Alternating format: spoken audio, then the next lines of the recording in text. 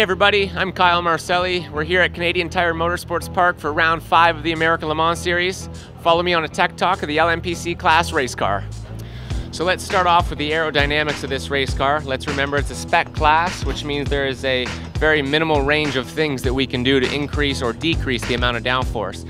Here we have the front splitter. This provides us all of our front downforce at high speeds. There is absolutely nothing we can do to it. It is what it is.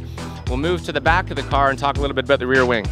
Basically, this is the rear wing. This provides us with our rear downforce. This little tab here on the back is what we call a gurney. It does a significant amount at high speeds. The range that this wing has to offer is 9 holes, 1 to 9, 1 being minimal downforce, 9 being maximum downforce.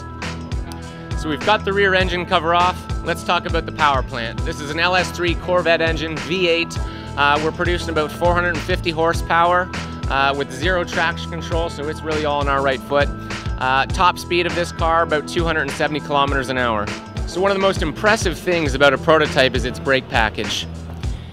You're looking at carbon fiber brake rotors and carbon fiber brake pads. Incredibly expensive, incredibly light.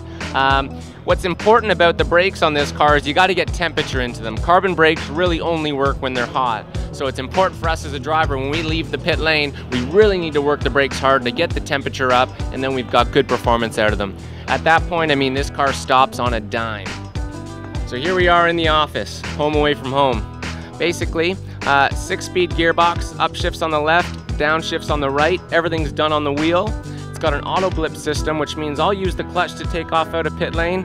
After that, I'll never touch the clutch, everything's done on the steering wheel. Here on the display, I've got shift lights up top, I've got some alarms on either side, I got water temperatures, oil pressures, lap times, really all the essential information I need as a driver to relay to the engineers as I'm driving the car. That's a walk around the LMPC race car. Thanks for coming out.